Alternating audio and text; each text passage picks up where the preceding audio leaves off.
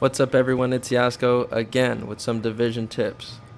I know there's probably a lot of people looking for these, and it's not hard to get, and the K9 unit is not what I'm talking about, but you will need them to find everything. Is the phone recordings, the echoes, the incident reports, the missing agent stuff, the other stuff, the drones.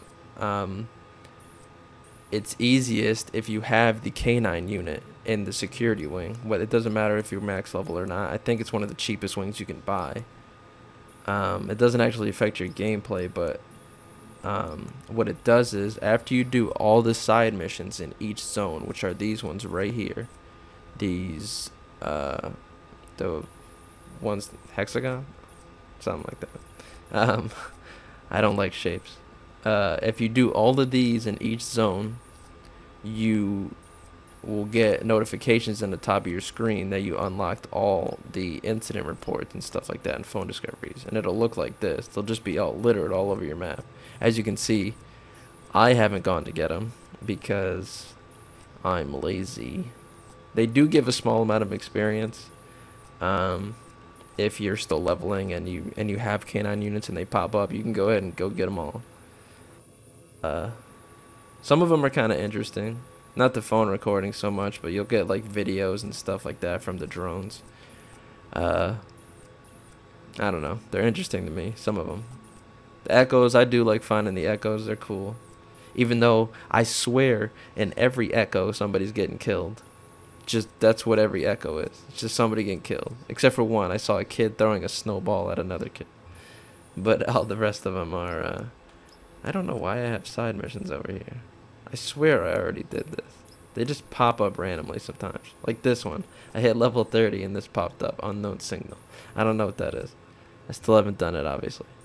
The only other thing you get from collecting them, besides probably a trophy, which I know some people hunt trophies, is to, let's see. You can see my intel. It's not impressive. My progression.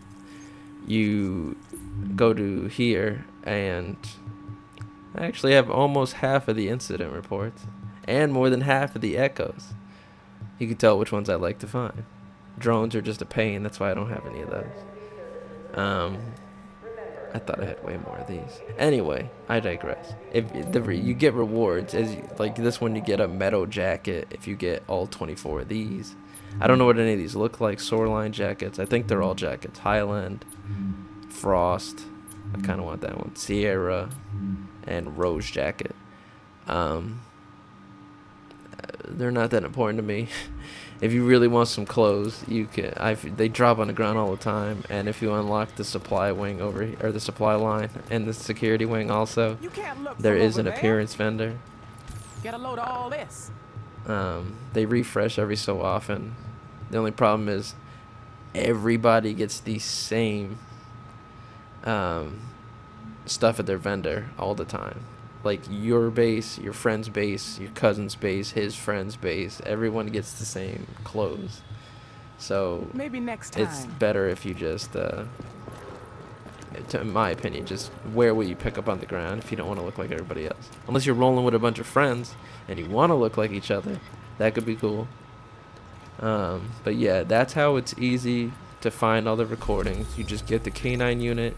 Once you finish all the side missions in that area, in that borough, you unlock all of the field data information.